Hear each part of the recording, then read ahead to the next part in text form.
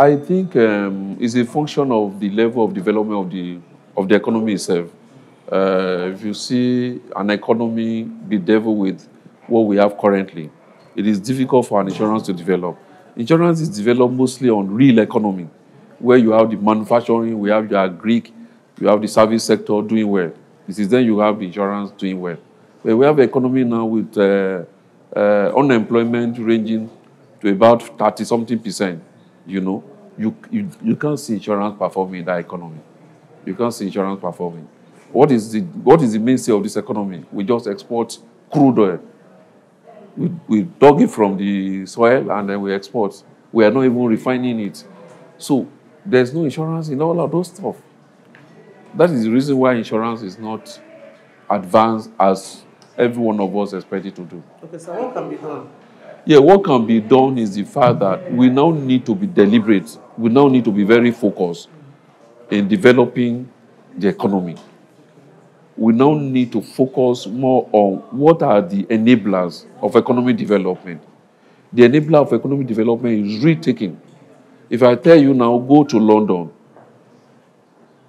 I'm covering your ticket, I'm covering your flight risk, you'll be willing to roll. If I tell you go and invest in this place and you have somebody backing you up, you'll be willing to do that. Insurance is an enabler of economy. So we must encourage the development of those enablers. Once those enablers perform, you will see the economy doing well too.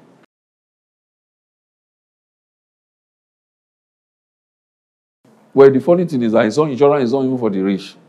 Insurance is for the low people and for the medium level people. Insurance is for those people that will lose their car and they will find it difficult to replace the car. Insurance is not for a man that has 10 cars at home. Some have not used it at all because it was well pick anyone for those cars. Insurance is for the man that struggle to pay mortgage on a house that is going to pay for 20 years. He knows that if there's going to be fire in that house, he will find it difficult to replace. So insurance is for everybody. Just like one of the panelists is saying today that the type of awareness we are creating is not enough. To me, we need an awareness now that goes down there to the grassroots. If I'm advertising insurance in Igbo language, in Yoruba language, in Hausa language, in Fufude, in Ibibio, people will appreciate more than the English. So that's the type of awareness we need to create. And then we need to create, it's only in Nigeria that people will start from nursery school up to university degree. We never hear about insurance. No insurance curriculum. So we need to embed insurance into the curriculum from primary school to secondary school to university degree.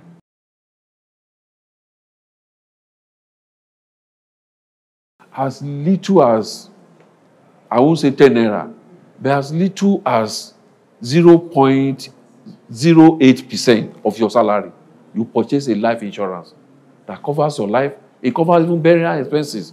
It covers the children's education. It's as little as that. They call it 8 per meal. So as little as 0.08.